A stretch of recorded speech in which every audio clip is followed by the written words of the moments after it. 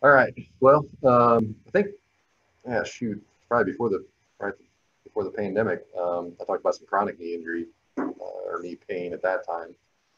It's my acute knee injury lecture. I try to give these like at least a couple times while you're here. So certainly some of you here may have heard this at some point before. Review is always great because, especially if you're not doing these things all the time, um, it is helpful. For those that are, yeah, virtual, it's a little tougher. I mean, I typically would try to get somebody up here and just kind of do the exam. We'll try and just go off the pictures here and go through some of the examination of the knee because there are some special tests that I think most people that come over are pretty have a pretty good grasp on knee exam. It's always the shoulder one that's the tougher one for people. But we'll go over the knee exam, kind of key things with history, and then kind of some just management things with regard to just specific knee, acute knee injuries. I'm not going to be touching on fractures and other things. I'm mainly looking at kind of the more common kind of non-fracture injuries that you're going to encounter. So especially if you're covering athletics, kind of the twisting, cutting injury is the most common thing. And honestly, for people out in the community, it's the same deal. They slip, fall, their knee goes one, varus or valgus, they twist it, feel something happen, and then they show up in your office. So kind of top things that I list in this for, especially athletics, twisting and cutting injury for me, a younger athlete is kind of ACL tear until I prove myself otherwise. With us based on the history or your exam. Other things that you're kind of pretty high on your list most of the time are going to be like some kind of patellar instability, patellar dislocation of subluxation, some type of meniscal injury, and then collateral ligament injury is also common. Fractures certainly can happen. I did have one kid on the sideline once that had a kind of it was traumatic, so he got hit, but his knee kind of got twisted. Exam on sideline, like, yeah, you tore your ACL. Came to the office like that next Monday.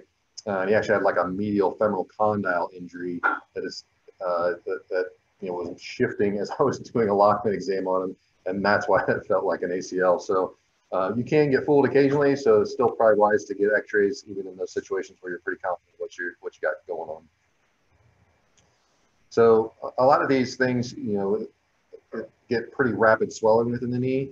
Um, most within 8 hours, things like a fracture or an ACL tear, they can swell within an hour because there's kind of acute bleeding into the knee. They'll typically show up as loss of motion, mostly because of that swelling that's there. And then they'll have tenderness somewhere on the knee. Sometimes it hurts everywhere, and that makes it really challenging for you to narrow down your differential. Hopefully, the pain will localize somewhere, and that in combination with the mechanism of injury can be super helpful in trying to narrow down what you think is going on. So key things to get, and this is oftentimes, you're not going to get this from your staff. They're going to come in and say, I twisted my knee, and that's what you're going to get. So ask the athlete or patient to describe what happened to your, which direction did your knee go? If they can't give it to you, then I a lot of times will show them, did your knee buckle this way, buckle this way? Did you feel like it went backwards? So try to ask specific questions because this is all biomechanics, and if you know which way the knee went, then you can kind of at least picture in your mind what structures are going to get injured, what things were compressed, what things were stretched. So good question always asked if they, felt or heard a pop in their knee with the twisting. Somebody that feels that or hears that raises ACL tear a little higher on my list for sure, but they don't always feel it. And then the onset of swelling. Again, rapid onset of swelling, fracture, ACL, kind of bump up higher. I would say patellar dislocation can also swell relatively quickly. But like meniscal injury or collateral ligament injury, they usually don't swell quite as fast. They may say, well, I woke up the next day and it was swollen, or hours later it was swollen. And then a good question for an athlete too is, were you able to continue playing? So, an athlete that tears their ACL has a significant ligament injury like MCL, LCL, that's where the ligaments partially or completely torn. Pretty rare for them to continue playing. I've seen athletes play on a meniscal tear, and keep going, or mild sprains. I've seen them keep playing. But it's just a little unusual. So I've had a couple people that have played on an ACL, surprisingly. But if they can't, again, raises your concern about something more significant happening. Mechanical symptoms, things that you're going to see with, typically meniscal injury. And then always ask about, stability. Does the knee feel stable underneath you? Does it feel like it's giving way? Does it feel unstable? Again, those kind of things kind of raise the possibility of ACL or other ligament injury. And then if they've had any previous knee problems or surgeries, it's always good to know. So when you're going into your knee exam, always be systematic about it. Start out with looking at the knee, then move your way through range of motion. A lot of times, you can kind of have the athlete or patient do that themselves rather than you trying to move it. That builds trust. You can just have them move it as much as they're willing to do. Then you get into kind of pushing on it, doing a strength test or strength and special test. So if you can, watch somebody walk in. So sometimes you've missed it. You've been in another room and you haven't seen them walk, and they're already on a table or sitting down.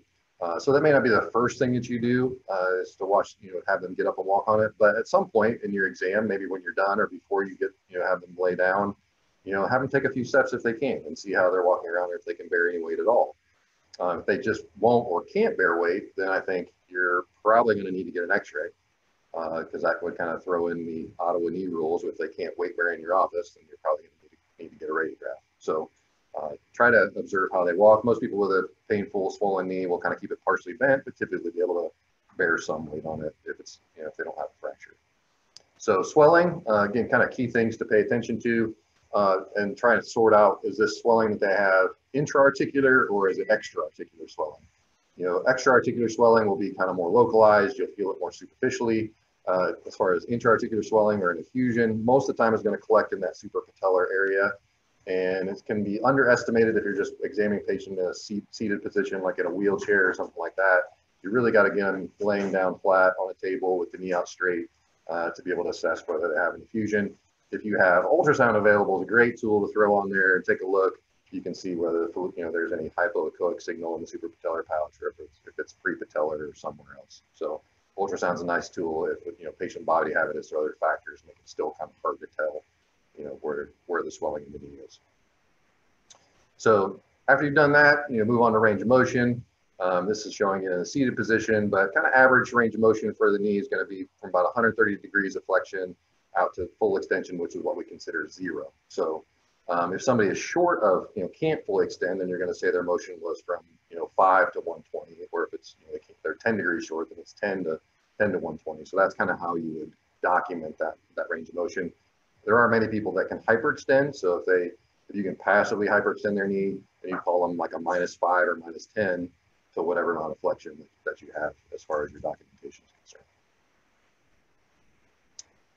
So then you just move on to palpation. And again, I tend to be pretty systematic about this. I usually start up around the kneecap, palpate around the kneecap itself, move the kneecap around. You can check a patellar apprehension test, and then kind of down along the quad tendon and patellar tendon. And then from there, I move to the joint lines and along the collateral ligaments to try and assess kind of where they tend to hurt. Again, kind of just be systematic in palpating structures that are most commonly injured. And again, it's really important just to know your surface anatomy when you're going about that. So patellar apprehension test is pictured here, where you basically are pushing on the medial side of the kneecap and trying to glide it laterally. Most patellar dislocations are going to dislocate laterally. And the positive test is one where not only it causes pain, but also kind of this fear that the patella is going to dislocate again or slip out of place. Sometimes you can't push somebody that far to get to that point, but or they will volunteer that's what they feel. But I always ask, okay, does that just hurt, or do you feel like the kneecap might slip out of place again? And so that's a good question to ask while you're doing that test. Then you move on to checking the collateral ligaments. And this is really a good position to do this in. I see a lot of people will kind of try and lift the whole leg up and get it off the table and maneuver it that way. If you can just have the patient relaxed, you can kind of move them towards the edge of the table, let their thigh rest on the table, and then have the knee kind of over the edge. And then you can use your hip or your hand as a kind of a fulcrum to test the medial collateral ligament with valgus stress. So on the this picture on the left, he's kind of using his body and then, kind of pushing the knee outward to stress the MCL. You want to do that in 30 degrees of, flexion, and also people do it in full extension. I sometimes do it in full extension. Most of the time, I just start at 30 degrees. If it's pretty solid at that position, I don't need, really not much reason to check full extension. If you're getting some laxity at 30, or you think, man, this might be a complete tear, try it at full extension. If you're still feeling a lot of looseness there, then that tells you, well, this is a pretty, it's a grade 2 or grade 3 injury to the MCL. And with all of these ligamentous, tests, you really need to check the other side too, because people can have some kind of baseline laxity to their ligaments, and so it might feel a little loose to you, and you're like, well, I don't know, is that loose? You know, you have to check the other side to know if that's really loose for that patient. So varus stress is going to be just the opposite. So kind of same position. Although this picture probably shows the guy kind of having the leg off the table, but you want your hand on the medial side, other hand on the malleolus, and then trying to push the knee into more of a varus position, stressing the lateral collateral ligament. I will say this: if you get like what you think is kind of an isolated lateral collateral ligament injury, if it's just pain and not loose, I've seen those. If you feel like that lateral collateral ligament's really loose, then, you know, compared to the other side, always be suspicious for another ligament injury, specifically the ACL. So if you think somebody's like completely torn the lateral collateral ligament, most of the time the ACL is going to go too. And if you haven't picked that up on your own exam, at least think, well, maybe I just can't feel it, and at least go looking for it. So just something that has happened in my own experience. So from there, you can do the Lockman exam. You know, if you're really highly suspicious for an ACL tear, you might do this test first before you go to the collaterals, because it might bother them. And if they're starting to guard because you're doing things to their knee and they're going to start tightening up on you, you at least want to get this test, you know, a good one before you get into that situation. But Lockman exam, you know, best position is to have the patient again supine. You want to flex the knee about 30 degrees. You know, have one knee kind of on the back side of the thigh with your thumb wrapping over the top, and then your other hand down on the tibia. And you really just want to be shifting the tibia forward. It's just a straightforward, almost up towards your nose as you're kind of over the top looking at the knee. You really have to get the patient to relax well. And if your hand's back there on the hamstrings, you can feel that. You can feel if they're tightening up the hamstrings, and just have to kind of sometimes roll the knee around, say, try and relax your leg, you know, gain some trust with them. And once you can feel the hamstrings relax, that's when you want to start to pull forward. Because if their hamstrings are tightened up, you're just not going to get a good test. And you'll think it's fine when it may not be. So the other test you can do is anterior drawer, and that's with the knee bent at 90 degrees. That's the proper hand position for it. You got your hands kind of right on the front of the tibia, thumbs on the right on the joint line. And you're trying to shift the tibia forward. I don't like this test as well, but it's a good alternative if you just don't feel like you're getting a good Lockman exam. Again, you want to test side to side. The problem is you're kind of always pulling against the pull of the hamstrings, and I think it's less sensitive and specific compared to Lockman exam, but is an option. Pivot shift test is a little bit more complicated. I'll just mention it. Honestly, I really rarely do a pivot shift on anybody, and I would not recommend doing it on acutely injured knee. It's hard to do, and they're not going to like you for it. It's more a test that I think is positive in the subacute phase of the injury, or somebody's had a chronic ACL tear. So it's a test that's mentioned, and you can look up how to do it. So you really have to see the video to have somebody demonstrate it. This still picture doesn't do it justice. But as you kind of bring the knee out in the valgus and then push forward, it's kind of you'll feel the tibia kind of rotate back into place as you're kind of, you know, flexing the knee and extending it. Just feel that kind of rotational movement of the tibia. It's not a fun test to put somebody through that's really hurting. So what I usually do is I'll go, you know, if I've done an anterior drawer, then I'll do a posterior drawer from there, which is essentially just trying to push the tibia the opposite direction. You're wanting to test the PCL with that test. And the thing you want to do is have your kind of IP joints on the tibia, and then the pads of your thumb should be kind of on the femoral condyles. And then as you shove forward, you can feel how much that kind of pushes, you know, straightens up. It kind of pushes your thumbs into more of a straightened position, because they should be flexed when they're in a normal position. And you can, again, kind of compare that side to side, feeling the tibia really shift a lot posteriorly. Then you'd be suspicious for a PCL tear. Typical mechanism for a PCL tear is not even anything close to an ACL. It's more of a kind of direct blow landing on a flexed knee, at least in athletics. That's the most common mechanism you're going to see that type of injury, where the tibia gets shoved backwards and tears the PCL. The other thing you see with a PCL tear, again, not well pictured with this, is it's called a tibial sag sign, where you kind of see this thing scooped out. Hard for me to point out to everybody here, but, you know, it's kind of scooped out here where the tibial tuberosity would be, where it's kind of pushing forward on the other. You can kind of elevate both knees up in a bent position and just look across there at 90 degrees to be able to see if the tibia sags backwards. You know, if you see that, then be suspicious for a PCL. Quadriceps active test is a test, again, more for a chronic PCL tear, but what will happen is as the tibia is bent, the tibia will be subluxed posteriorly. When you contract the quadriceps, you'll see it shift back anteriorly into a normal position.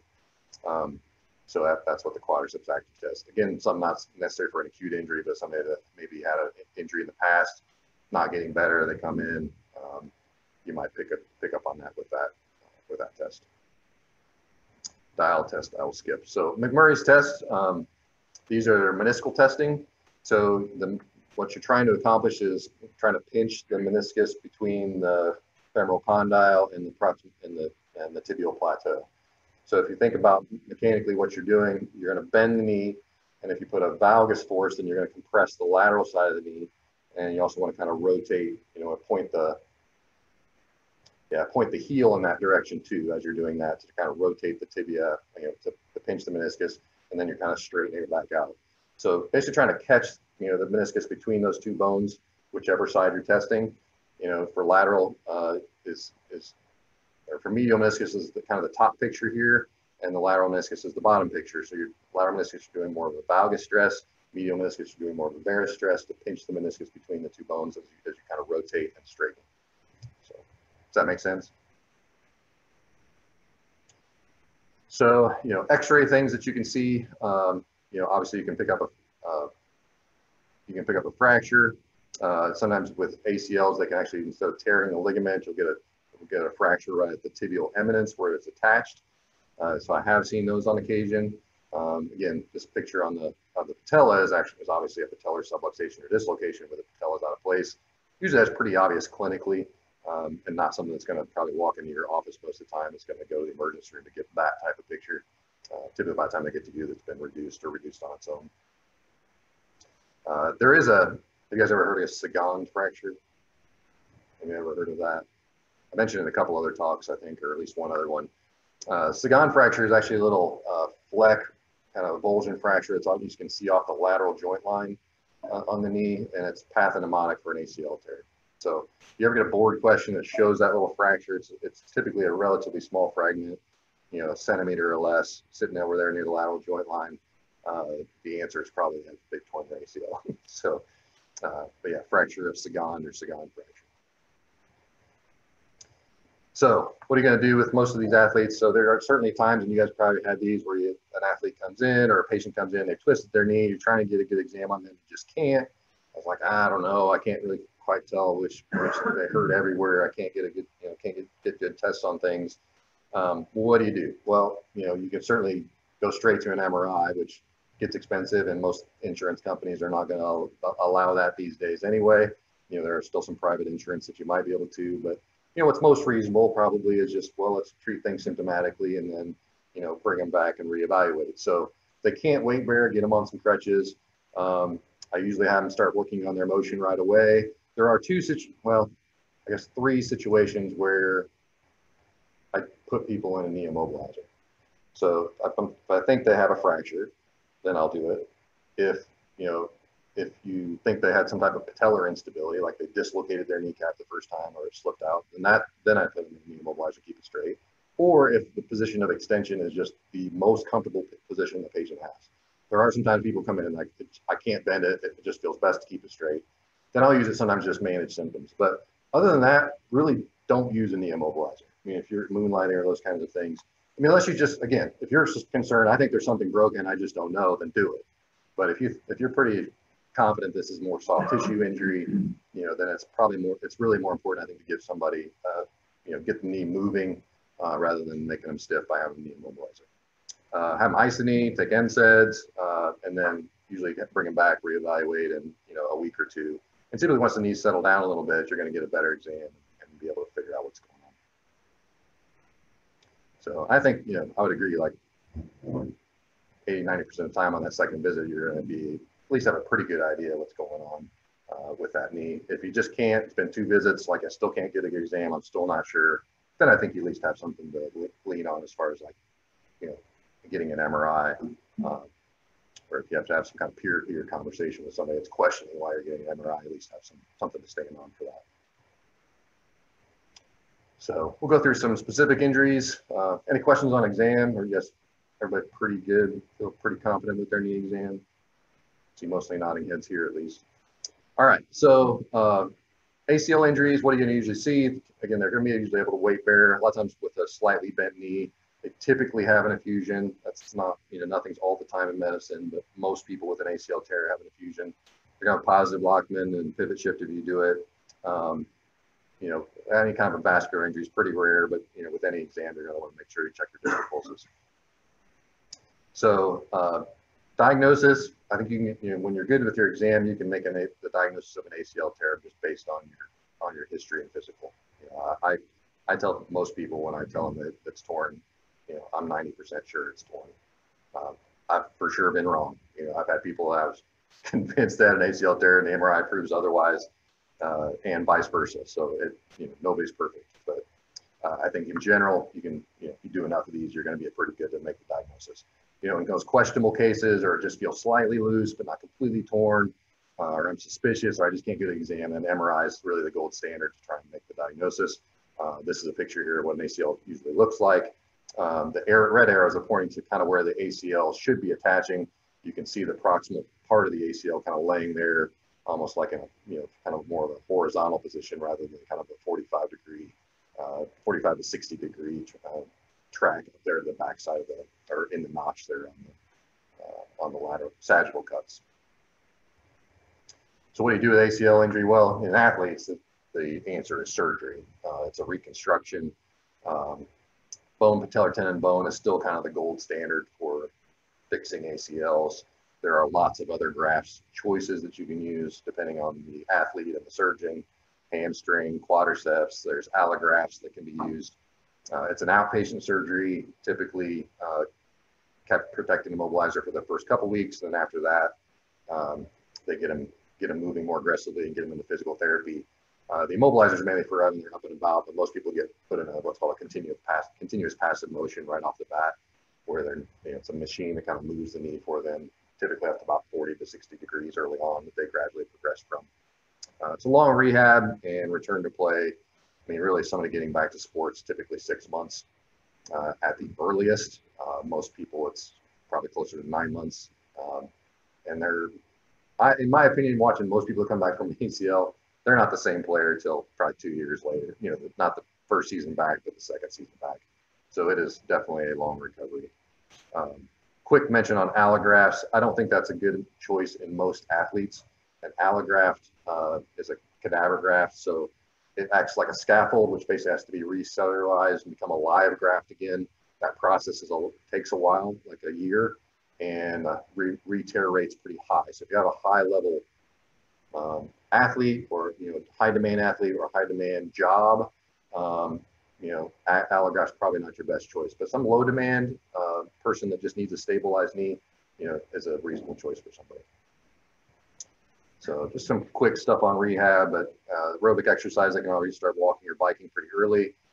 4 to 6 weeks, they start doing some leg press, Stairmaster, and then by 6 to 8 weeks, they're really doing more kind of functional things and some power exercises. So again, average turn to play is 4 to 6 months, and like I mentioned, especially at elite levels, a couple years to look normal again. Questions on ACLs? Yeah. Does the choice of like graft for patellar versus hamstring like depend on the surgeon, or is it like patient preference? Yeah, I would say both. Okay. Sometimes the surgeon feels like one in their hands, they do better with one type of graft compared to another. Oh, question for those was choice of graft, is that based on the athlete or the surgeon? And my answer is kind of both. So sometimes that depends on the sport played. People that have bone, like patellar tendon graft, they do have, studies show they do have more patellofemoral issues. So if you're, jumping sport or sport that really stresses that joint a lot, you may choose a hamstring graft, or, as an alternative just to avoid that potential complication. So I've seen some soccer players and basketball players choose hamstring over bone patellar tendon because of that. But the answer is both. What the surgeon is comfortable doing, and then what's right for that athlete based on their sport. Because there's ups and downs to any kind of graft choice. Nothing's perfect. Other question? Yeah. The surgeon's always going to want the MRI. Talked about doing a good exam, but I'm like, Right. I don't know when you're not end up doing the Yes.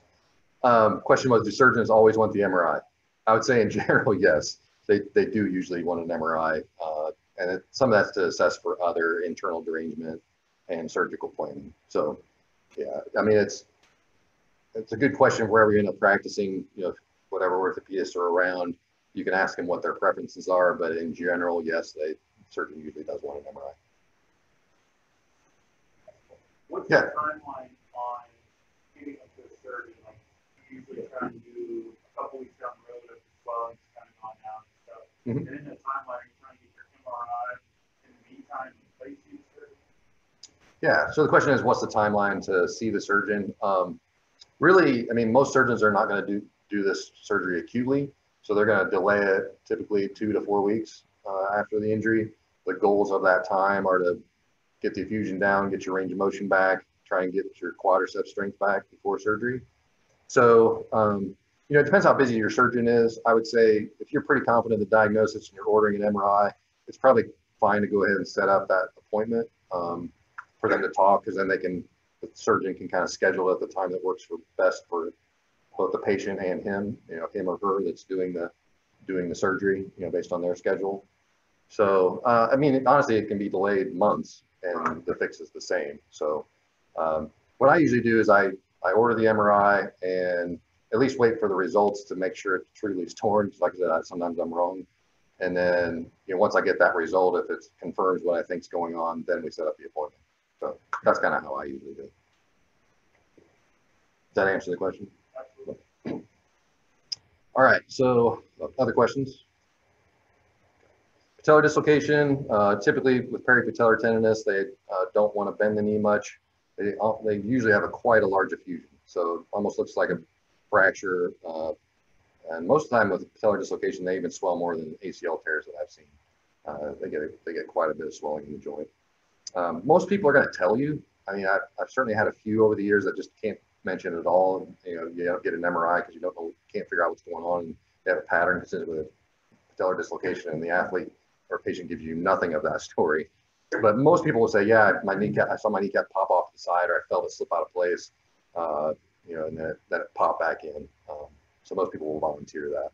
On physical exam, again, positive apprehension sign. They tend to have a stiff leg gait. So those are people that tend to want to keep the knee fully straight. They don't want to bend it at all. They don't, and they have an effusion, again, tenderness around the kneecap on exam. So diagnosis, again, usually physical and history and physical are enough. You get x-rays. When you do that, make sure you get what's called an infrapatellar view or sunrise view, because I can pick up an avulsion injury off the patella or a shearing injury off typically the lateral femoral or lateral trochlea as the kneecap shifts outwards. Sometimes the point of the patella, that back part, will kind of shear off, or you'll get a shearing fracture of the trochlea. So those are two things. If it's a big chunk that might change somebody's management, usually small little injuries there don't change your management much at all. MRI is, again, not usually needed for most patellar dislocations. Again, diagnosis that's questionable, you might end up getting. So what do you do for treatment? I typically this is one instance where I put people in the immobilizer. I usually have them in it for at least the first couple of weeks, sometimes up to 4 weeks, depending how they're doing. But usually around 2 to 3 weeks, I'm switching them out of the immobilizer into like a patellar stabilizer brace. It is fine to bear weight in the immobilizer. You don't have to keep their weight off. And then it's usually around 6 to 8 weeks is when you're going to get them started on physical therapy, doing some strengthening things, aerobic and anaerobic exercising, functional strengthening, and then BMO strengthening. So the BMO exercise is something you can have somebody do right off the bat, because they can do it with the immobilizer on, kind of bending the knee upward, having the kind of toe up and rotate it out just a little bit. And it's just a straight leg raise, basically, but kind of focusing more on the medial quadriceps. So what do you do for treatment? Well, you can offer somebody surgery after a first-time patellar dislocation, because in a young athlete, it's fairly likely it's going to happen again.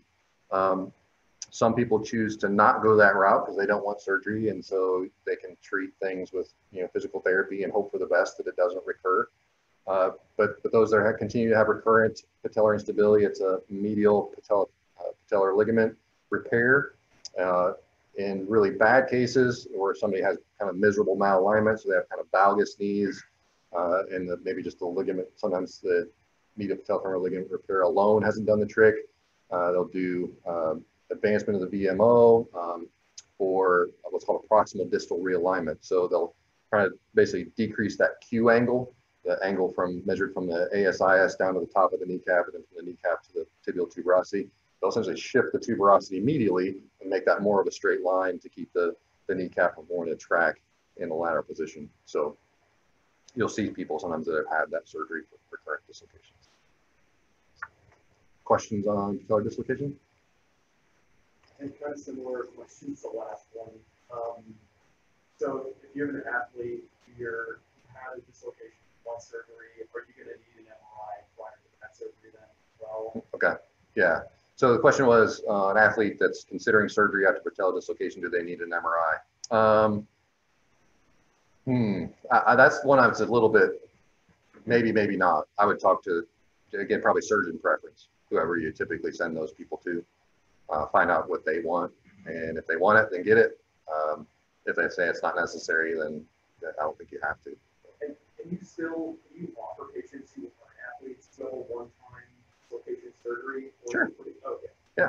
No. So the other question is, can you offer patients that aren't athletes after the first time dislocation surgery? And the answer is certainly yes. You know, I was just discuss risk. You know, it's like, this has happened once, it'll scar down, but it's, you know, depending how active you are, you know, there's a pretty reasonable chance it's going to happen again. It's not fun, you know, to happen again, but most of the time, the second time around, it's not nearly as bad because the soft tissue injury is not as severe. It's already happened once, kind of like, you know, a recurrent ankle sprain. First time's bad, and the second time you feel like you tweak it. So it's just a choice. I give the patient a choice, and then, you know, they can choose what they want to do. Other questions? Meniscal tear, what makes you suspicious for those things? This is a picture of the kind of different types that you can see, you know, radial tears, transverse tears, bucket handle tears. But usually the symptoms they're going to present with are joint line tenderness and kind of catching, locking, typically swelling with activity, and oftentimes pain when the knee's a little bit flexed or pivoting on it, you know, are the activities that's going to bother them the most. On their history on exam, may or may not have an effusion. Usually if they have an effusion, it's not tense. You know, you'll see some swelling in the joint, but it's not usually severe. Typically have joint line tenderness. Oftentimes they have pain at kind of the end range of motion. So full extension, or when you really flex it back, they'll feel it again. Kind of depends on the location on that C-shaped meniscus where the tear is. So as far as what bothers them the most.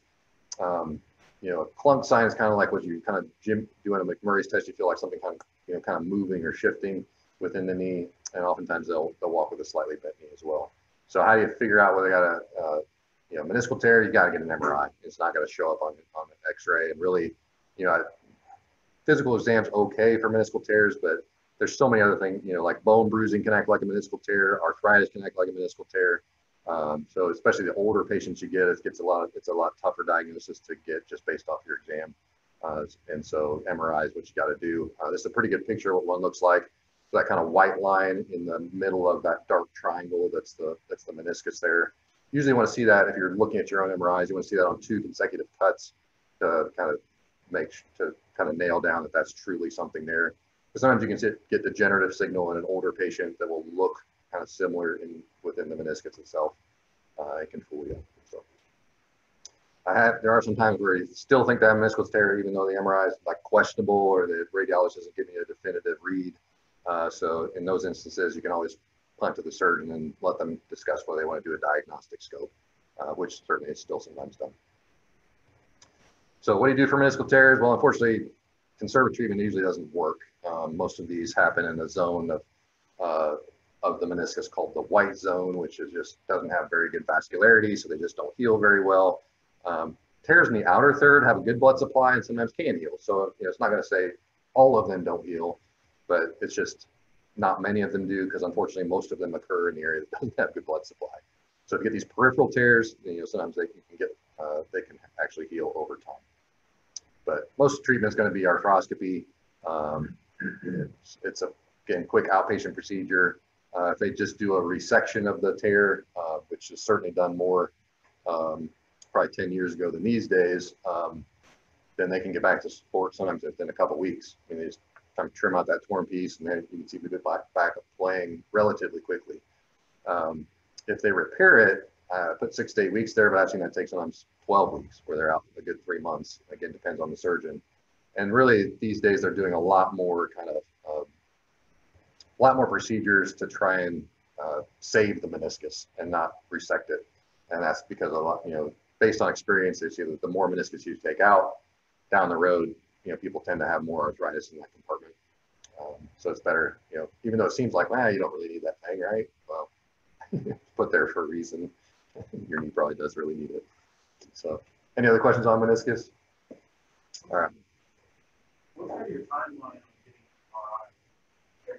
Timeline on an MRI for a meniscus tear? Yeah, like what do you, I guess you have concern on the exam. Mm-hmm.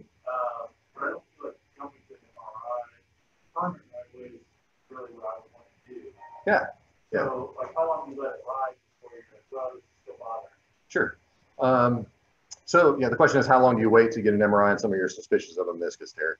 I would say it really depends on, so we'll talk about athletes and non-athletes. So an athlete depends, like, what level athlete, are they in season? Do they just need an answer from a standpoint of continued participation? Is it safe? Is it not safe? Those kinds of questions. So I think in-season athlete, I'm probably a little more aggressive. I'll maybe wait a couple weeks and see if they get better, and if they, anywhere 2 to 4 weeks, and then if they're not, I'll get it. There are times I get it right off the bat just because they got to know, especially a collegiate athlete. I'll get it right away. An athlete out of season, probably I'm waiting more a month to 6 weeks because, bone bruising can kind of act the same way, and the mechanism can be quite similar. And if they don't really have mechanical symptoms, it's just joint line pain, I'll wait, or at least encourage them to wait. Now, some people push and they really want it. That's the challenge of things sometimes. Older people that maybe have more likely to have arthritis and other things, I'll drag my feet at least a good 6 weeks for most of them. I feel like a lot of people I see with knee injuries, I feel like, well, this could be a let's let it wait. Yeah, I mean, the thing is, it's like, it's okay to wait. It's the missing a meniscal tear in most instances, the fix is the same.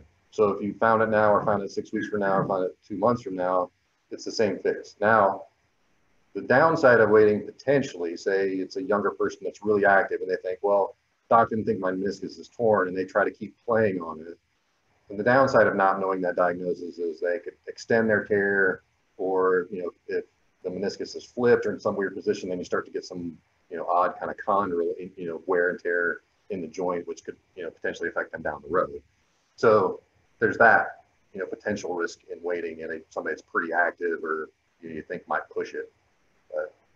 But for the most part, there's no, the time, there's no, from a standpoint of definitive treatment, it's fine to find it late, but it's definitely individualized. I think when I've been over there at CIO with you in the past, I feel like there were situations where we decided like arthroscopy was like a really bad idea. I'm trying to remember if it's in patients with like pre-existing OA or I just couldn't quite remember. Yeah. So the question was, there's situations over in the clinic when somebody's been over in clinic with me where arthroscopy was not the right thing for a meniscal tear. And those situations are basically people with underlying OA that have a degenerative tear. So a tear that occurs from kind of normal wear and tear or something pretty minimal. And you get an x-ray, it also shows like some moderate arthritis in the same point.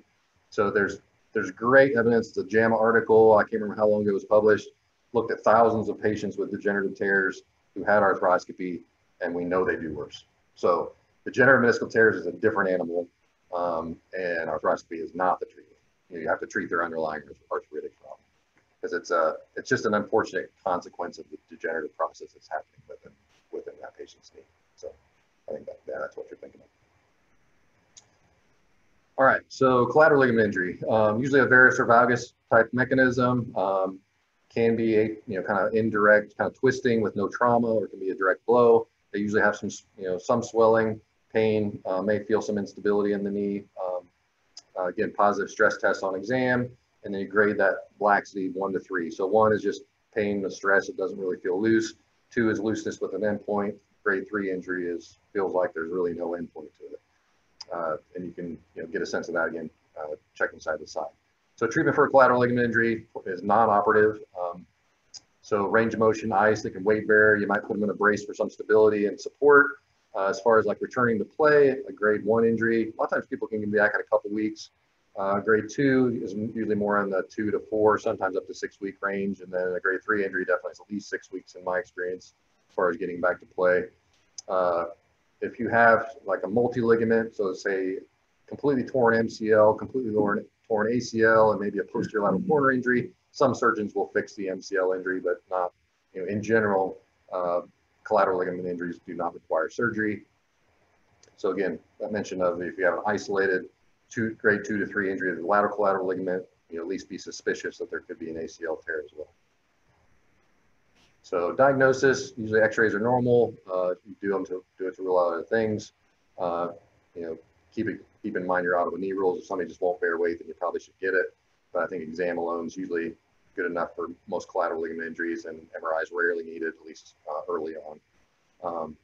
There is, medial collateral ligament, there is some attachment of the deep fibers of that ligament to the MCL, to the medial meniscus. So if you have an MCL injury, you're pretty confident of it, you're following them along, it's been a reasonable length of time, you think this should be getting better, and they're still having some symptoms there that aren't improving, then kind of delayed, I will get an MRI to make sure they don't have an associated meniscal tear. So it's just MCL injuries that aren't getting better. So questions about that? Collateral ligament injury is fairly straightforward. All right, so in conclusion, twisting injury, especially in an athlete, kind of keep ACL pretty high on your list, on your differential. Make sure you get a good history, and mechanism is extremely important when you're evaluating people that come in with these complaints. Be systematic with your physical exam, practice while you're here, hopefully get some plenty of experience when you're coming over into our office. For most people, early motion rehab is going to be your initial treatment with all these things. And then you can, sort things out delayed if you need to. 9 times out of 10, you're going to get, the diagnosis based on your history and physical exam and your x-rays, but certainly get an MRI when you need to, use it judiciously. And then return to play is really dependent for me on most of these things once they have full range of motion, no effusion, good strength, and they can pass functional testing. So functional testing, you can print some of these things out. There's functional progression for field and court sports that are available online. You can print some of those up and give them to the athlete. If they have an athletic trainer available, that really helps, because somebody at their school that can help run somebody through that, but a parent or coach can put somebody through that list. So I try to, especially with athletes, they always want to know, when can I go back? So I try not to put a set time frame. I give them averages, but I say, hey, for you, it's going to come down to this. Your motion's back, your strength's good, and you can do what you have to do on the field, then you're ready to go. So that way you're not giving some, 2 weeks. That'd be a hard line. Questions? Oh, we answered a lot on the way. All right, guys. Thanks a lot. See you in a couple weeks.